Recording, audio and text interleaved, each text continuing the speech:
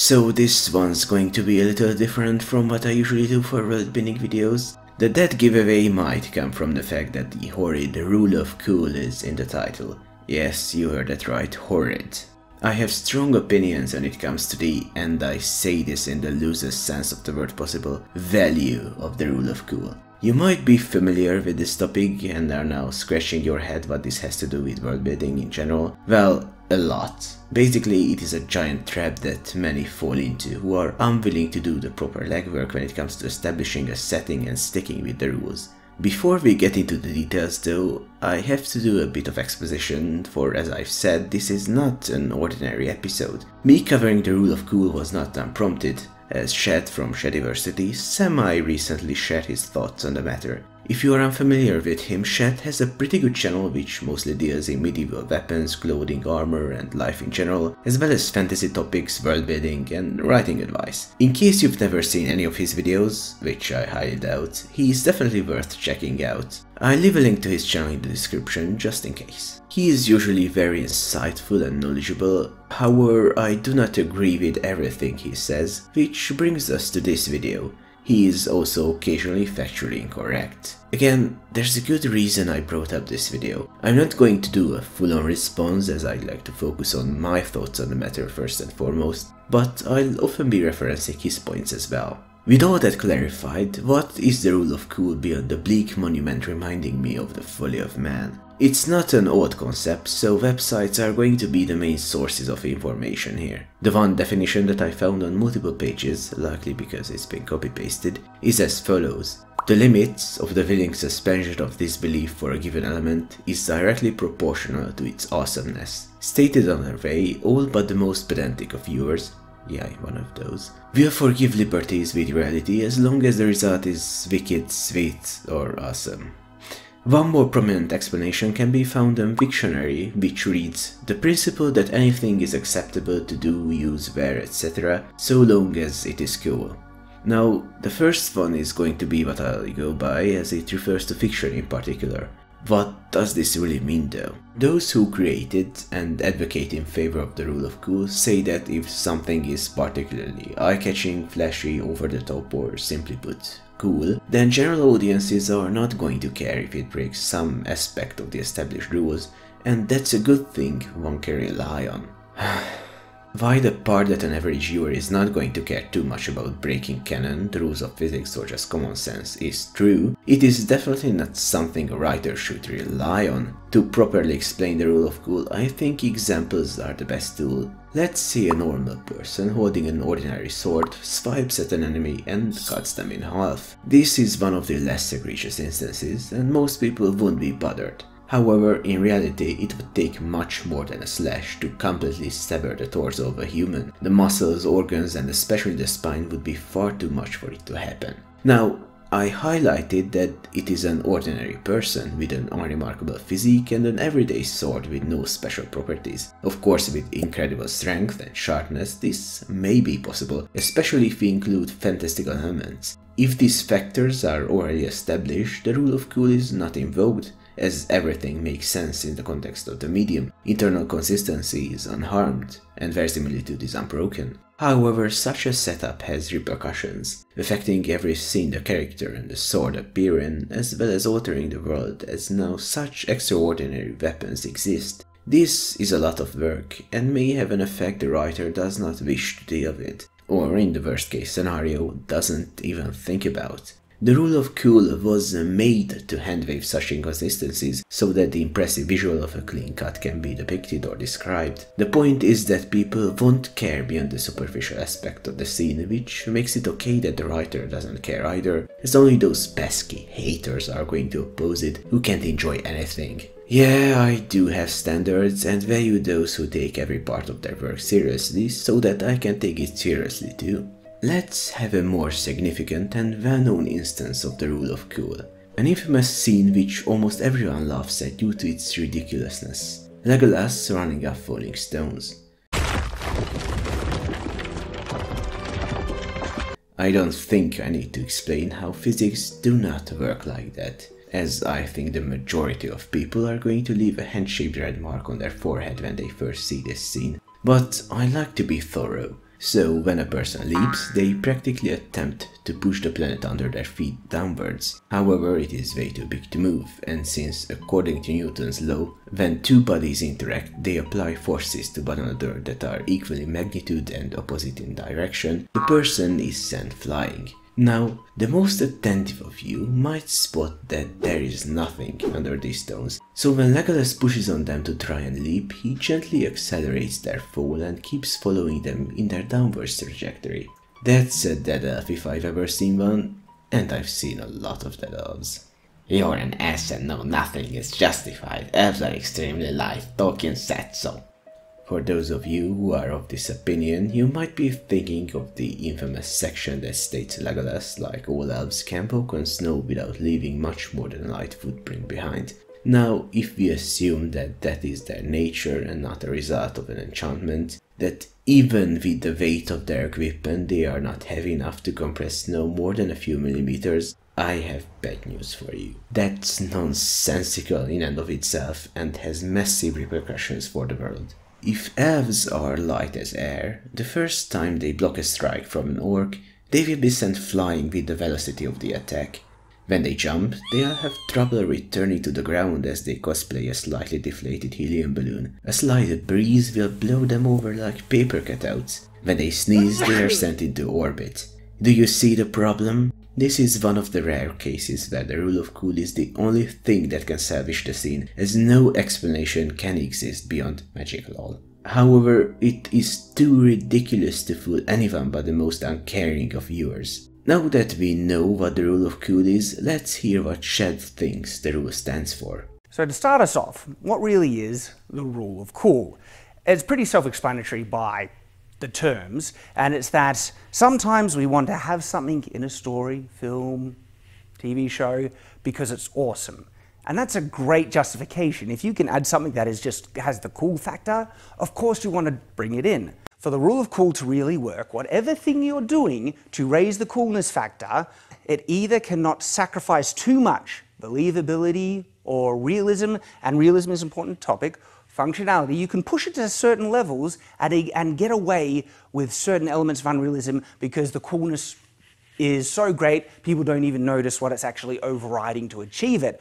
But if you push it too far, where it's actually contradicting something really important, like a plot point in the story, like how the laws of physics work, how practical design is, it can go so far where suddenly, instead of getting the cool factor, the reaction is, that is incredibly dumb. Yeah, I'm sorry, but that's not the definition of the rule of cool. Our Aussie swordman here does lightly glance the actual meaning of the term, but falls short at identifying it fully. He might not have looked up the definition beforehand, but the real issue is that much of what he considers to be the rule of cool is kind of pointless, and definitely does not constitute the rule. The first bit is kind of nitpicky, but just adding elements one considers. Cool is not something that needs to be a rule of its own, as there is no benefit to such distinction.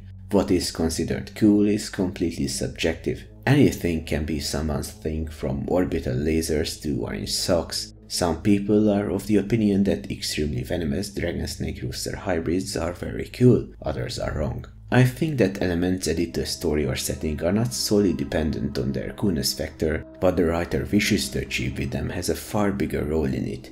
Shad goes to the length of saying that adding swords if you think they are cool invokes the rule of cool, but there is no trade-off. First thing that I want to address is kind of the scale of what you need to sacrifice. Sometimes you don't need to sacrifice anything at all, just a little flare of whatever it is, and it raises the cool factor. For instance, I like swords. That's cool. I have a warrior, I have a sword. To me, that increases the cool factor, and I'm not sacrificing any. That's kind of a pointless rule to keep in mind then, especially since it would be inconsistent what items or beings it applies to depending on nothing but the creator. Now he does go on to say that adding something that would require justification is part of the rule of cool. While not completely accurate on the terminology, I do agree with him here, and he says a lot of good things.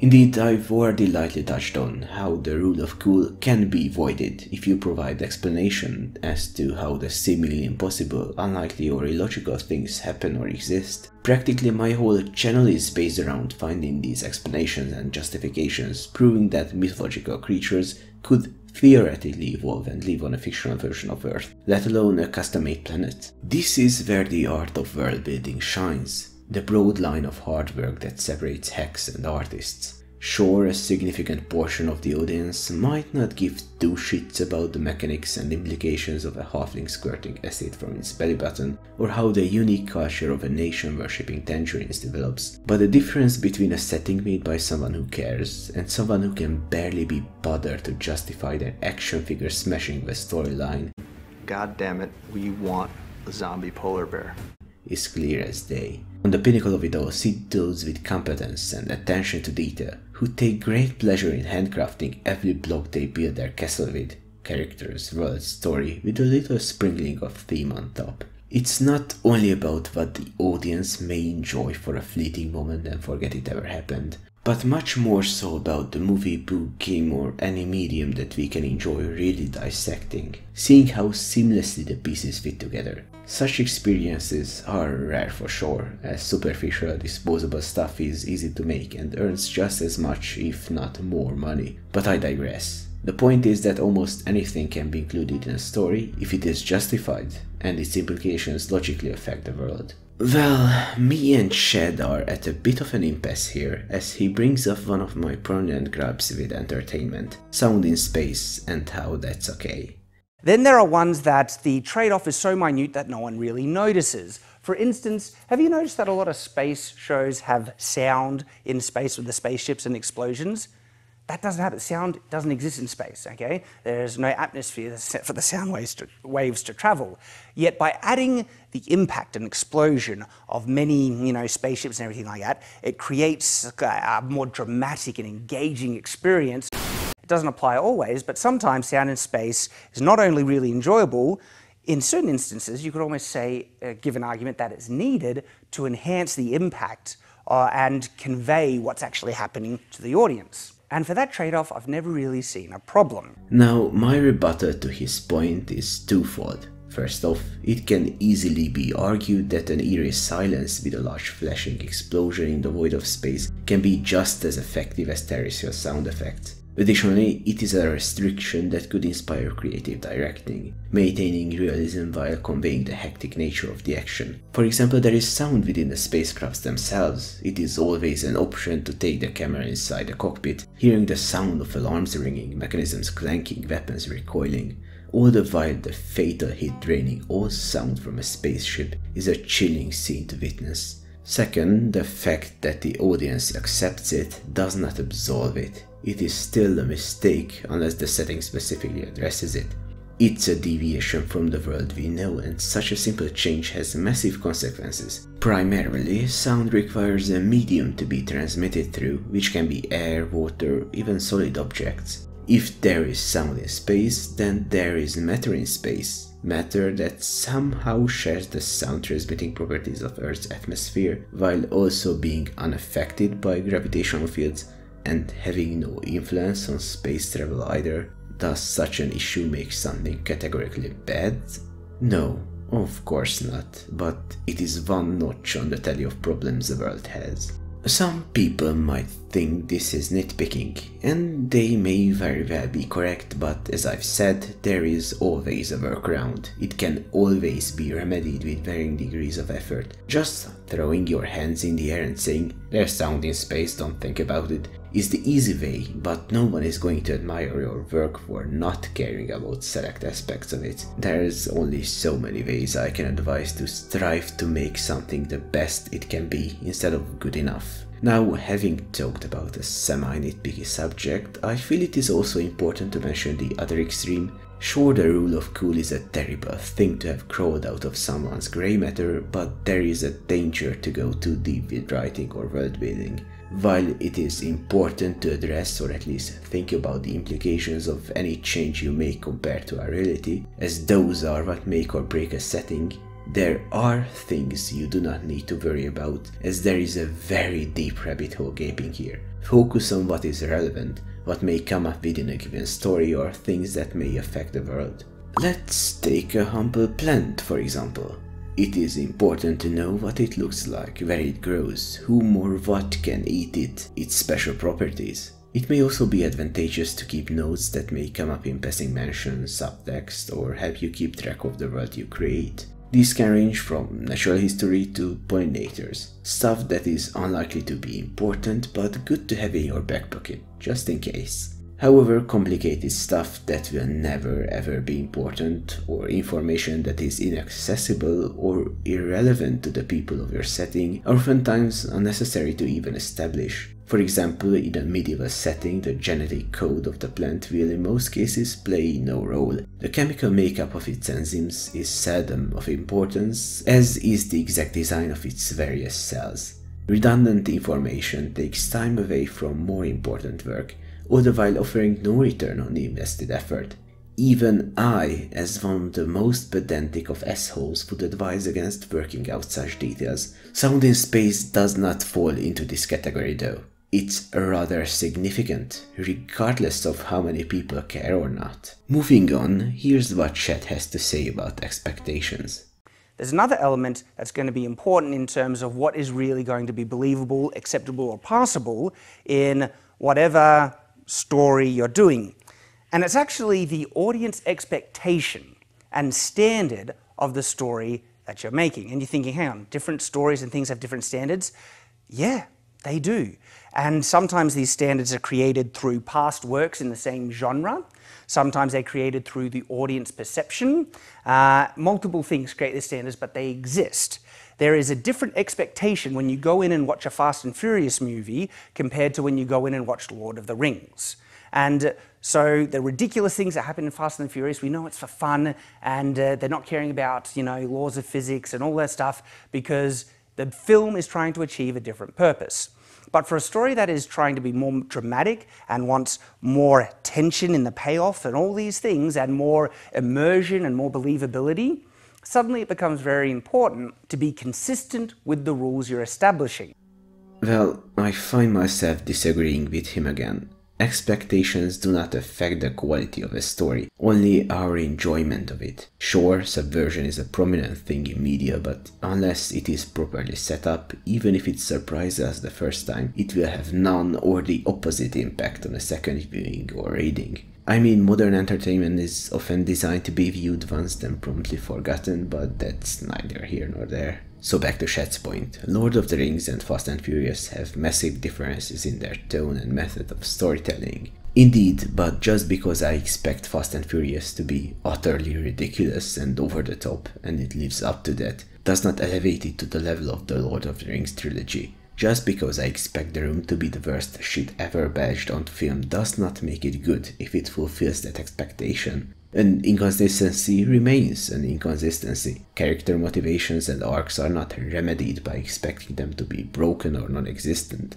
Disregarding the laws of physics does not make it any less of a lazy solution if I know it's going to happen. Sure, I might care less about such stuff in a Fast and Furious movie, but let's be honest, I'm not even going to care too much about the movie in the first place. Now, comedies are a point of contention for most things I mentioned. Some of the best comedies completely disregard reason and logic in order to make us laugh. However, one can easily separate a storyline, characters, world, and jokes, taking a look at them individually. Their importance is usually not the same as for more serious media, but it does not mean they do not matter. Dramatic moments only have weight if the writing gives them said weight and the complexity they need. For example, a Naked Gun movie is not going to have a riveting story or stellar characterization, but these aspects are far less important as the comedy is at the forefront. Does that mean they should be disregarded? No, a talented writer may be able to thread a fine line where every aspect is good and well developed, and such efforts should be applauded. We've strayed a bit far from the rule of cool though. Another example Shed brings up entails Jackie Chan fight scenes, where people are extremely durable. A perfect example of this are actually the fight scenes you see in a lot of Asian cinema, martial art flicks. I will refer to, say, Jackie Chan, The Legend of Drunken Master. There is a huge very unrealistic element to the film, and it is the truly insane durability of the primary character and the other characters. In reality, a very solid punch from a person, bare-knuckled, can do serious damage, and then being hit with a bottle or something else can knock someone out in one hit.